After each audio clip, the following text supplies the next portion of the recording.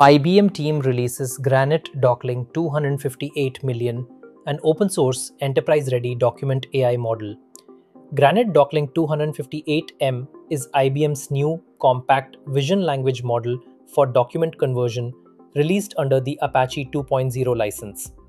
It succeeds SmolDocling by integrating a Granite 165 million backbone with a SIGLIP2 vision encoder, producing an end-to-end system that outputs DocTags, IBM's structured markup format for layouts, tables, code, and equations.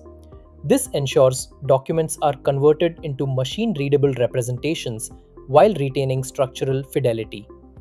The model demonstrates clear accuracy improvements over its predecessor, higher F1 scores for OCR, code, and equation recognition, major gains on FinTabNet table metrics, and better stability in avoiding repetitive token loops.